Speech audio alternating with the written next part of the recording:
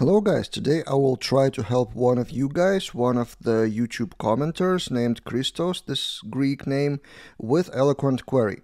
So the task is pretty typical, to list the customers with grouping of some of the numbers related to that customer. Sum of charges, sum of payments, amount of charges, and then order by and paginate. It's a Livewire component, but it doesn't matter. In this video, it's just Eloquent query, and he was trying to do various sum, group, and with sum from Eloquent, but it wasn't successful.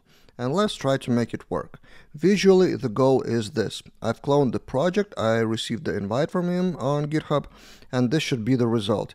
It's in Greek language, but it doesn't matter. So customer name, then amount of charges, total sum of one field, which is tasks charges, then sum of another field, which is payment, and then tasks charges minus payment is the balance, which should be here. And all of the fields should be orderable. So by default, the table is ordered by balance, but you can order by this or by that. And in the database, I've created two fake customers. So there is a customer table and then the main table of charges. So customer ID is the one that we grouped by, and then we have tasks charges and payment, and from that we calculate the balance. And one of the things that we could do is to calculate all of those, get the customers, and then calculate the balance in the collection after get. So in this case, after get, we would calculate the balance and then paginate.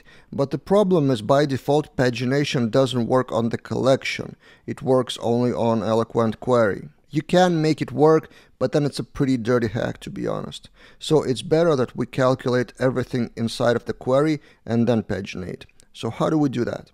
At first, when cloned the code, I didn't have any answer. I was trying to experiment with this ordering, with this function, and it didn't work for me either for the first 10 minutes, and then it hit me. So what it's trying to do here with sum of total charges, with sum of total payments, and this should be with sum of difference between those, but with sum doesn't accept raw queries or extra calculations. So we need to do something different. And how about just SQL grouping? So this is an example where Eloquent magic and all of those functions are not enough, because they don't really achieve what we need.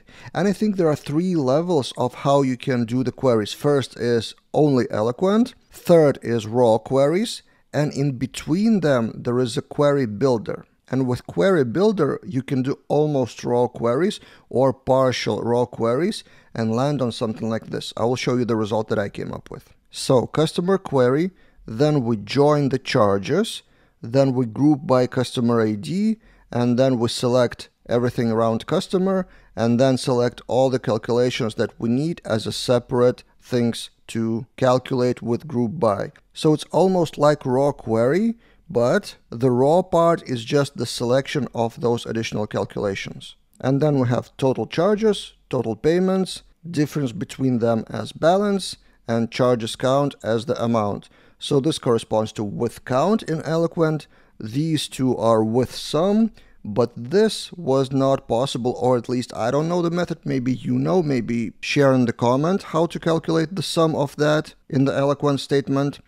And I came up with just join. And then in the blade we can use those as variables, as Eloquent collection results. So in the table we show total charges, total payments, balance, charges count, everything that we need. And also those fields participate in order thing, so you can order by them because they are part of the result. So that's it, a short lesson, a short example of how you can combine raw queries with query builder and not necessarily have to use everything that is Eloquent magic or fancy methods. But in reality, every case is pretty individual, so you have to experiment with this or that method, Google around, search something on Laracast, search examples, and then come up with your final query. If you want more tips like this one, you can shoot in the comment your own question. I do pick the questions to answer which are short to answer, which doesn't take like a full day to create a new project for you, and the problems that I think are interesting for my audience, which I think it is in this case. So you can ask questions in the comment below this YouTube video or email me directly, povilas@laraveldaily.com, and maybe I will pick your question to answer on this YouTube channel. If you want to support my mission of helping you, you can check out one of the 3 products that you can see on the screen. The more money they earn, the more sales they get, the more time I have to shoot free videos like this one. See you guys in other videos.